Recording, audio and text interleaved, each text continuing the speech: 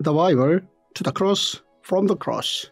Every Bible story has three components. First, God's law. Second, God's compassion. Third, God's miracle. Opening your Bible opens miracles. The Bible as one story is wholly enough in our lives. Day 294, Mark 11-13, the last week. Jesus, who preached the gospel mostly in Galilee, entered Jerusalem and walked step by step towards his final mission. First point, Jesus walked towards his final mission as he entered Jerusalem. Jesus' final week is recorded in Mark chapters 11-16.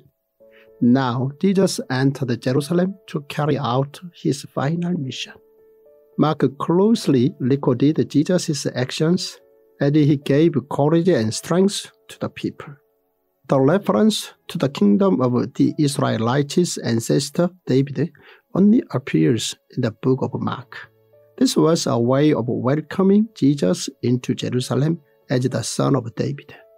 These people failed to see that Jesus would soon take the cross, resurrect, and then become the glory of the kingdom of God. At the time, the people of Judea hoped for the strong Messiah, recorded by Amos and Isaiah. However, Isaiah had recorded both the strong Messiah and also the Messiah who would suffer. Jesus, as such, entered Jerusalem with many people praising him and then took his disciples to Bethany. Second point, Jesus taught his disciples about faith and prayer through the instant of the dried-up fig tree. After entering Jerusalem, Jesus looked around and then headed to Bethany with his disciples at night. The next morning, Jesus went from Bethany back to Jerusalem, and this was where Jesus came across a fig tree. Jesus looked at the leaves around the figs and spoke. Jesus cursed the figs, but this was not just a curse on the tree. It was a prediction that Jerusalem would fall.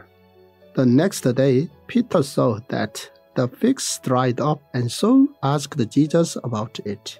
With this, Jesus taught them about faith and prayer. Jesus taught them to have faith in God, to not have doubts, to pray and believe that God would listen, and to forgive others. Third point, the issue of tax, since the ancient day until now, remains a sensitive issue. Mark chapter 12 records Jesus' parable about the vineyard farmer and then tax. Until recently, the Sanhedrin assembly had sent their best debaters to spur controversy with Jesus. However, they were publicly embarrassed by Jesus. Now, Jesus entered the playing field of the Sanhedrin assembly, which was Jerusalem, and they once again tried to cause trouble. The first issue they threw was about tax. At the time, the issue of tax was a huge problem, as the Roman Empire had legislated for the people of Judea to pay an enormous sum. We can see just how serious this issue was with the birth of Jesus, as everyone was asked to register in order to pay tax. The Roman Empire at the time provided the people with bread and circus, and this was a part of their tolerance policy. The Romans also had a policy of paying the tax collectors in order to make sure that not a penny was left. Tax collectors were seen as traitors and were extremely frowned upon. Matthew and Zacchaeus were both tax collectors during this time, but the assembly came to Jesus with this very sensitive issue. They asked Jesus whether it was right of them to pay tax to the Roman Empire. If Jesus said yes, the Jews who followed Jesus until now would turn against him. If he said no, then this would have been a revolt against the Roman Empire. Jesus instead told them to show him a coin. It had the face of the emperor on it. He told them to give to Caesar what is Caesar's, and to God what belongs to God. Fourth point, to the teacher of the law who agreed to Jesus' teaching, Jesus told him that he was not far from the kingdom of God. The fact that Jesus entered Jerusalem was worrying news for the Sanhedrin assembly. When their question to Jesus about the tax was resolved by Jesus' answer, a teacher of the law came to ask a question. Jesus replied to him, and the teacher of the law who asked agreed with Jesus' answer.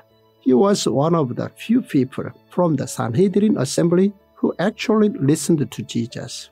Therefore, Jesus had good things to say about him. Fifth point, Peter, John, James, and Andrew asked Jesus about the end of the world. There were many people who came and attacked Jesus with their very little knowledge about the Bible. Jesus therefore told them to refrain from speaking and rebuked them. After rebuking them, Jesus praised the widow who made an offering to God. Then Jesus went on to predict that the Jerusalem temple would fall soon. The reason Jesus said this was because of the sins in the Jerusalem temple. Although they called it a temple, it was actually a place used for all sorts of evil activity, and Jesus judged this. Jesus predicted the fall of the temple and then taught his disciples about the end of the world. Then Peter, John, James, and Andrew asked Jesus more about the end of the world. Jesus gave them a reply. Jesus encouraged them that the Holy Spirit would always be with them. After this, the Sanhedrin assembly threatened Jesus during the second trial, and this led on to the third trial. The fourth trial later was the stoning of Stephen, and in the fifth trial they made St. Paul stand in front of them. Jesus continued to speak about his second coming. In chapter 13, Jesus told them to stay awake.